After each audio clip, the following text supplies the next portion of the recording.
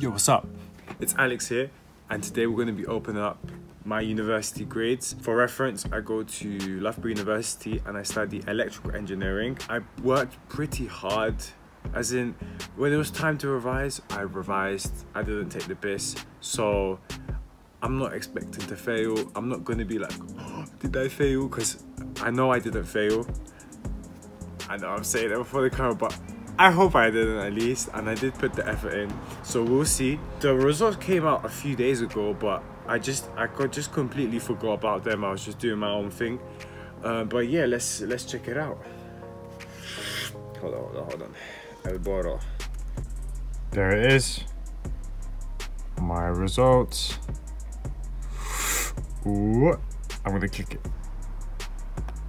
Results for F027704, Mr. Alexander Gornick.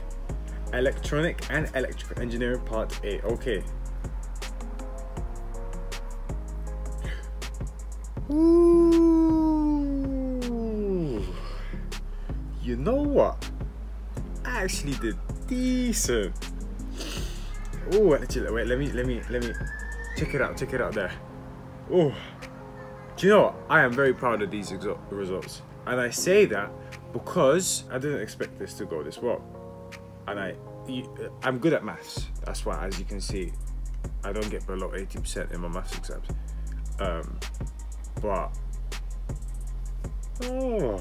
So what you're seeing here is my first year of university, and I think I did pretty well.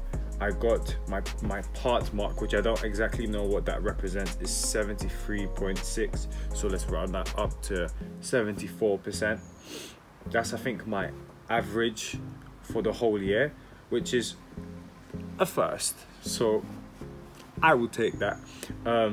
So let's talk about these modules. Especially if you want to do electrical engineering, because most people who do electrical engineering have extremely similar modules, because you just can't really divert too much in this subject. It's very specific. Cool. So core maths 1 is basically A levels with a bit of spice. I never did further maths, so I got to do like matrices for the first time, which was very interesting. And for core maths 2, there was a lot of integration and statistics. The statistics was kind of basic, but the integration did get a bit saucy, but it was okay. As you can see, I did get 89%, so we'll take that. Digital systems was a bit mad. If you don't do computer science, it was just a bit of a crazy one. There's loads of you start with logic gates and Boolean algebra, and you get to then do sequential systems, which is just super confusing. I've never seen something like that. And you have these very strange diagrams.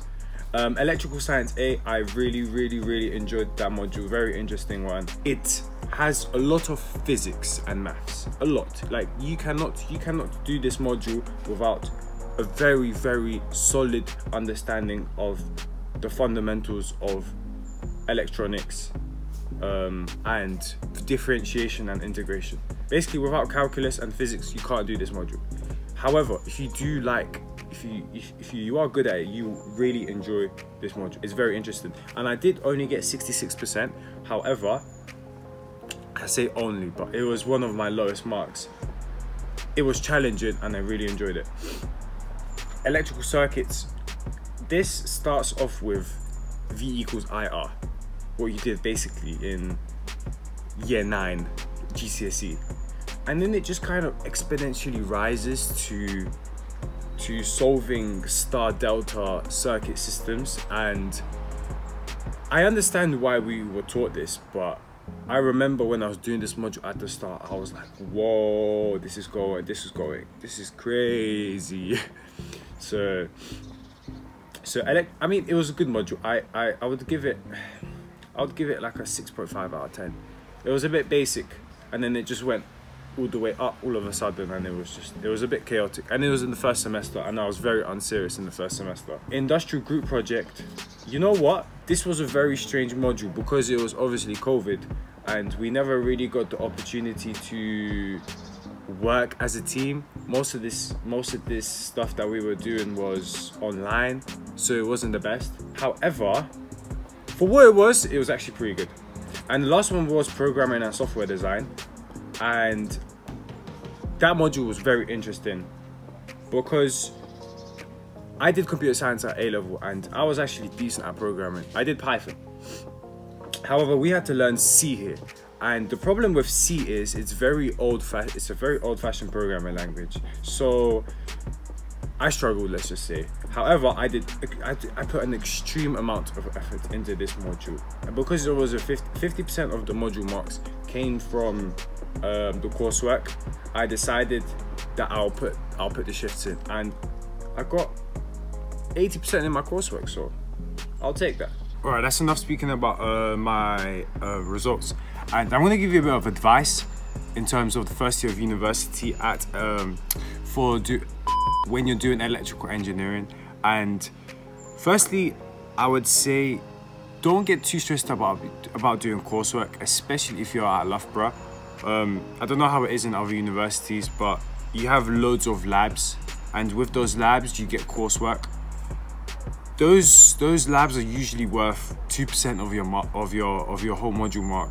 And I remember when I first came to uni and I got my first sets of labs, and it was, the lecturer was telling you, this is 2% worth of your whole grade, and you start shitting your pants because you're like, oh my god, I just started and this is already gonna cast my grade, and you sit there for hours and hours trying to figure it out. Truth is, what's going to give you the most bang for your time is actually sitting there and revising for your exams, not doing your coursework. Unless it was the programming module, which was worth 50%. But your whole coursework is worth, I think, 30%. And in that 30%, sometimes it's broken down into other things. So don't worry too much. Like literally, just attempt it, try your best, but do not waste your whole life on your coursework. And second point is, I would say when you start off, make sure you're good at maths, because you cannot pass this first year of electrical engineering without good maths. And there's a very good reason why they tell you you need to have maths and usually physics as well to study this subject, because otherwise it's just going to be long. So please, if you're watching this and you want to do electrical engineering next year, get good at maths, otherwise you're just going to cry. And the last piece of advice is, don't look at everyone else. Most people have an easier subject.